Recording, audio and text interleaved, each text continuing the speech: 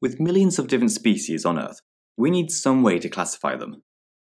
Our ancestors often did it based on what a species looked like.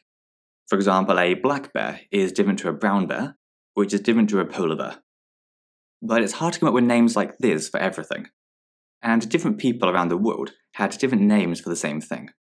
Like the grizzly bear, which is just a type of brown bear. The other problem is that simple names don't tell us much about how related the different species are. For example, grizzly bears and koala bears aren't really related at all.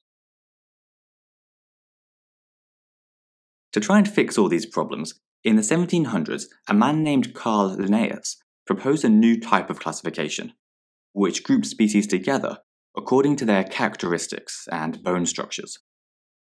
We call this the Linnaean System, and it groups species into kingdoms, such as plant or animal, then phylum, class, order, family, genus, and finally species. To make the system usable by all different countries, and because it was designed hundreds of years ago, the names are mostly in Latin. For example, humans are Animalia, Chordata, Mammalia, primates, Hominidae, Homo, and sapiens. Now, this is obviously too much to say every time that you want to describe a species. But that last category of species often isn't enough, as multiple species could have the same one, just like how lots of people are called Tom. So Linnaeus instead proposed the binomial naming system, where we name species by their genus and species names. For example, humans would be Homo sapiens, as Homo is our genus name, and sapiens is our species name. And whenever you write a name like this, you should do it all in italic, and only capitalize the first letter of the genus name, like we've done here. This system works pretty well, and we still use it today. However, as our microscopes improved, and we learned more about the internal structures of different species, new models of classification have been proposed. And although they didn't replace the Linnaean system, they kind of got combined with it. For example, in the 1990s, a different Carl, this time Carl Woese, proposed the three-domain system. Using evidence that he had gathered from new techniques that could analyze RNA sequences, he found that some species were less related than we thought.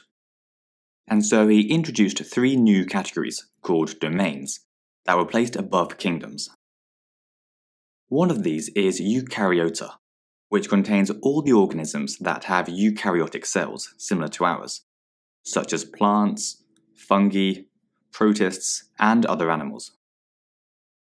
Meanwhile, bacteria refers to the very tiny single-celled prokaryotic organisms that are found almost everywhere. And finally, Archaea, which were originally thought to be bacteria, are actually a different type of prokaryotic cell, which are often found in extreme conditions, like hot springs and salt lakes.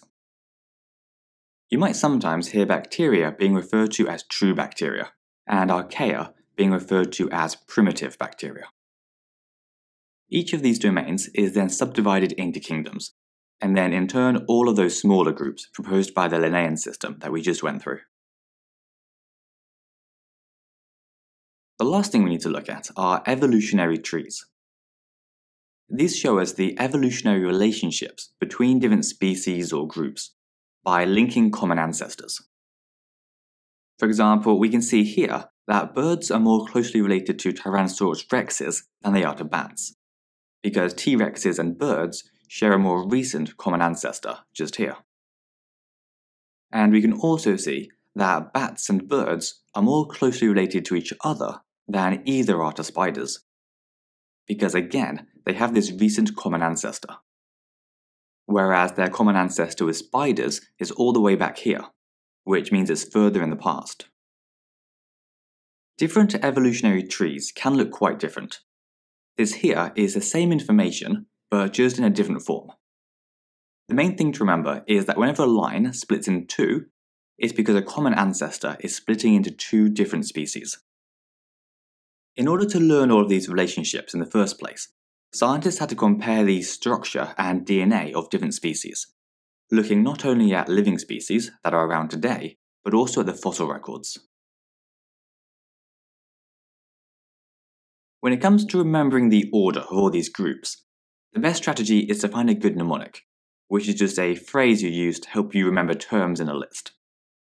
For example, if you remember, "Dear Kate, please come over for great spaghetti," then you'll be able to work out the order of domain, kingdom, phylum, and so on, because the first letters of each word are the same.